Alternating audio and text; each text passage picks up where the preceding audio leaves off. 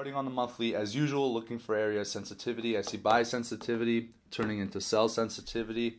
I definitely see some more buy sensitivity for our bottom zone. So let's identify area of importance. Okay, we've identified area of sensitivity with these zones. Also managed to identify lower highs, which is why we have this downtrend. Here we see price made a strong push to its lower zone. We see confirmation 1, which is our first injection of buy sensitivity. Confirmation 2, price then came back for exhaustion. Now, what is price action telling us? Much like Euro Kiwi, we have a strong move to the downside and an extended move to the downside. This tells me that price is either respecting its downtrend or there was some fundamental event that moved price to the downside. Now, let's get in there for a closer look.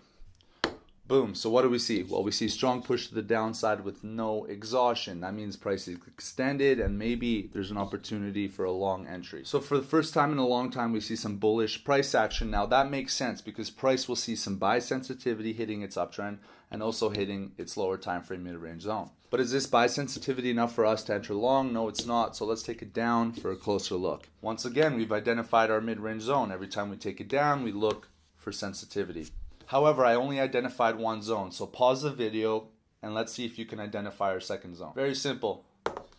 Sell sensitivity on a horizontal level. Here's our second zone. Okay, let's simplify. We see a strong push to the downside. This is super extended and we're not looking for an entry short unless price breaks its higher time frame mid-range zone. This means we can potentially enter long and capitalize on exhaustion, so that's what we're going to look to do. Let's talk about entry 1, team. Okay, so here we are on entry 1. We see that strong extended push to the downside. Here's our first Alright, so let's talk about entry 1. This is what I require to enter a trade.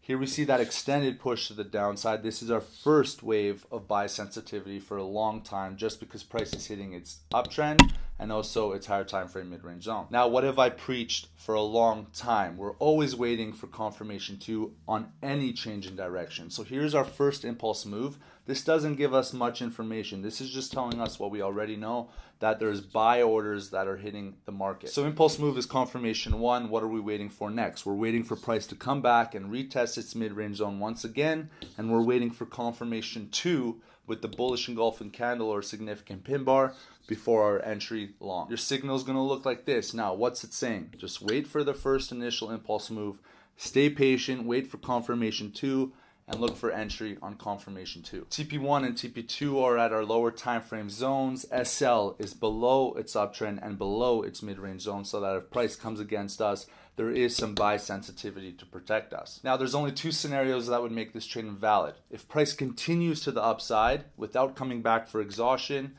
this trade becomes invalid because risk reward is not optimal. If price does come back for exhaustion but does not find any buy sensitivity and continues to break to the downside, this trade also becomes invalid because it tells us that there's not enough buyers in the market to move price where we want it to go.